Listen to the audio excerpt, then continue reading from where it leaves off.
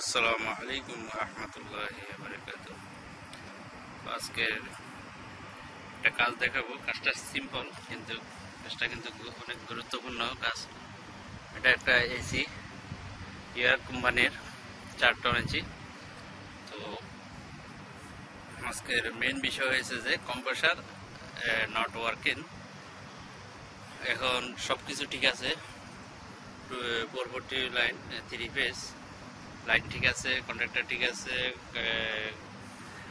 Adapter ঠিক আছে, সব ঠিক আছে, কিন্তু কম্প্রেসারটা চলতেছে না, ফ্যানটাও চলে।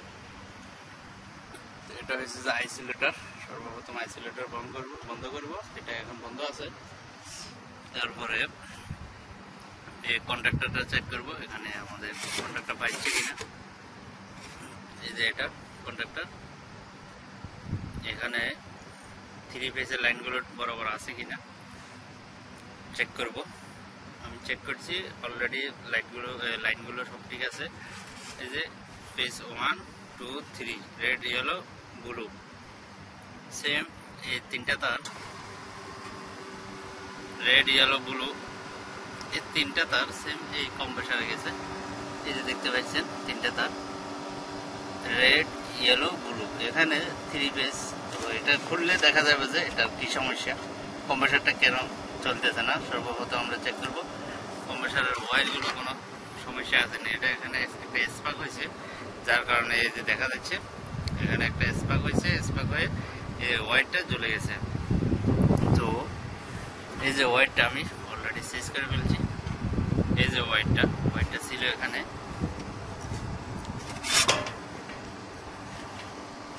ওয়্যারটা ছিল এখানে। এই যে জ্বলা তারটা, এই যে এখানে এই লালটা, এটা আমি চেঞ্জ করে দিয়েছি। আর 2টা তার ছিল, তো একটা তার না থাকার কারণে তো কম্প্রেসারটা কাজ করতেছে না। তো আমরা দেখবো তারটা চেঞ্জ করার পরে, কন্ডাক্টরটা সবকিছু ওকে হওয়ার পরে কম্প্রেসারটা কিভাবে স্টার্ট হয়, কিভাবে গ্যাস চার্জ করতে হয়, বিস্তারিত দেখব।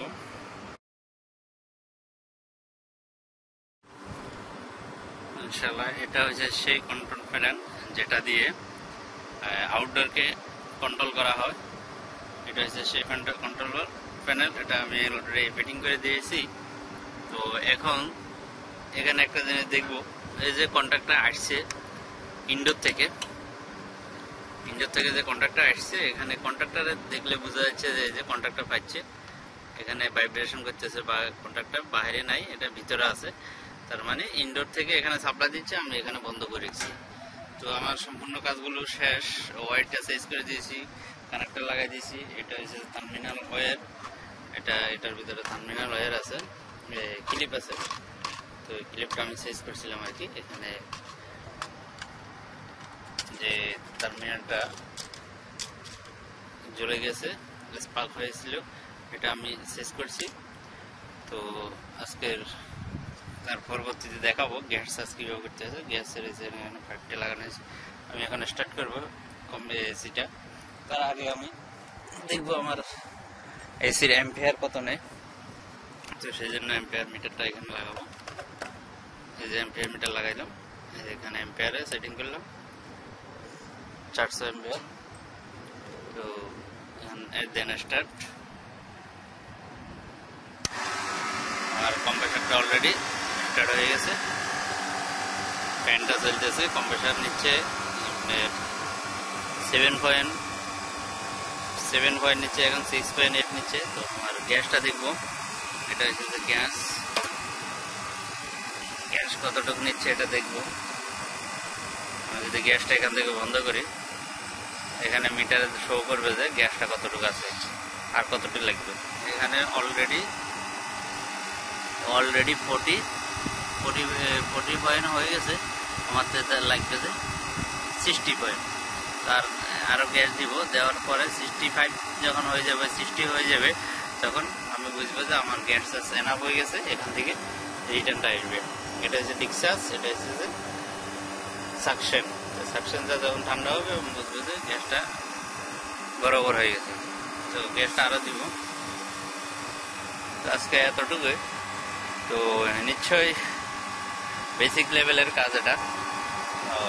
কিভাবে কম্প্রেসার চেক করতে হয়, কিভাবে টার্মিনালটা চেঞ্জ করতে হয়, আজকে এতটুকু শিখলাম। তো ফ্যানটা ঠিক আছে, কম্প্রেসারটা ঠিক আছে, অ্যাম্পিয়ার ঠিক আছে, আমার গ্যাস আছে হচ্ছে, সব কিছু ওকে। তো আমি অ্যাম্পিয়ারটা দেখবো, আমার এখন আছে যে 5 পয়েন্ট, আমি 7.5 বা 8 পর্যন্ত নিয়ে যাব অ্যাম্পিয়ার, আর গ্যাসটা চার্জ করব। তো আমি কাজটা শেষ করতে একটু টাইম লাগবে, তার আগে আমি ভিডিওটা এখানে শেষ করতেছি। সবাইকে আমার আন্তরিক অভিনন্দন দিয়ে আজকের বিষয়টা শেষ করতেছি।